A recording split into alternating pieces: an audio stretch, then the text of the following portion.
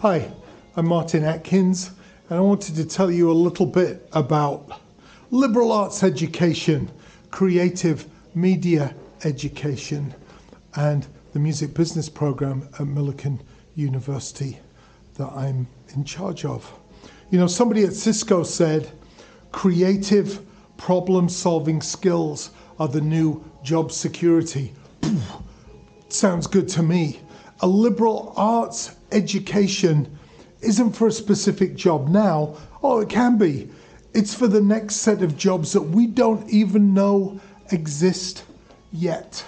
I'm talking to you from the Museum of Post-Punk and Industrial Music in Chicago. And let me tell you some stuff about the music industry program at Millikin. You know, we have an in-house record label. Of course we do. Most universities do these days.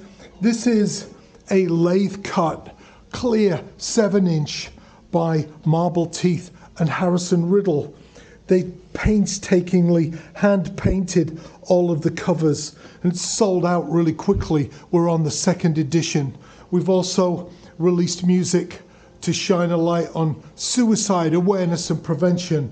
A local store that burned to the ground, Galen Lee, shone a light on disability awareness.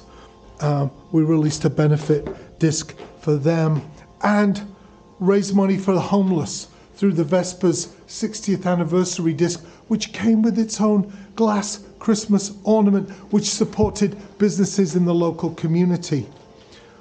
Lots of university programs will take students to conventions. We've done that. I've taken students to South by Southwest. I've spoken there a few times.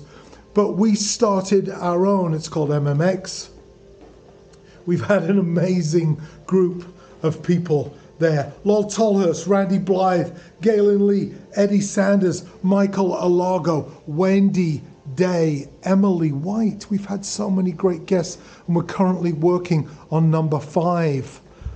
As if that wasn't enough, we took students on a rock tour across the US 2019, and we will do it again. We took a second bus out with my band, Pigface, and followed the tour. So students got to experience the 24-hour-a-day nightmare that touring is. We look at things differently in the classroom too. I don't know if you can see that, but I asked my students to find words in contracts through the holes in donuts. It's fun. Lastly, there are scholarships. Scholarships open November the 1st. Get in touch. We want you to come to Millikin and get neck deep in music business, creative media, problem solving, and the next set of jobs. See you there.